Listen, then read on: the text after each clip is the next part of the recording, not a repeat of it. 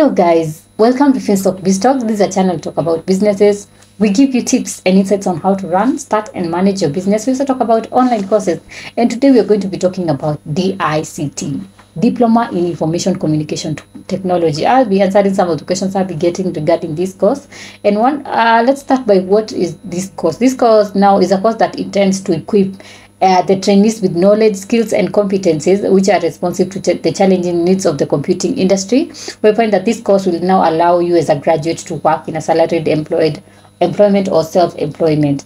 And so what are the grades do you need for diploma in ICT? At Finstock Evarsity College, if you're doing a diploma, you need to have a C-.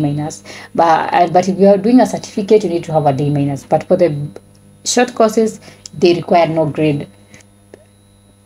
And then another question is, how many years is a diploma in information communication technology? If you're doing it at Finstock Evarsity College, a diploma will take you 12 months, a certificate takes 8 months, and short courses take 1 to 4 months. And then someone is asking, is diploma in ICT a good course? Yes, it is, because we find that ICT programs, they prepare scholars for careers in the business world by teaching you how to effectively solve a problem related to ICT. And you find that ICT professionals, they commonly have knowledge of computer networks, software, telecommunication databases, and programming, and much more. And then someone is asking, where can I be employed with diploma in ICT? So these are some of the places that you can work. Number one, you can work in a case management support.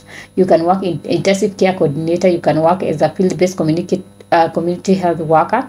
You can work as a desktop support. You can work in assembly. You can work in entry-level information technology technician. So these are some of the areas that you can work. And then what subjects are needed for ICT? So if you want to do as ICT, you need things like English, physics, mathematics, or an A-level 2 principal passes, and one subsidiary pass in the relevant subjects or relevant professional qualification approved by the University Senate. And then someone is asking, is diploma in ICT marketable? Yes, it is. You find that there are many career opportunities for the graduates in diploma in ICT. And for example, you can become an ICT consultant. You can work as an ICT manager, a web developer. You can work as a computer network professional. You can work as an ICT support office, etc. So ICT is a marketable course, and it's one of the marketable courses in Kenya. So those are some of the questions I'll be getting regarding ICT. If you're interested in learning about ICT, you can do this at Finstock Evarsity College. Visit their website at www.finstockevarsity.com or call them at 0703 313 722 or send them an email at info@finstockevarsity.com.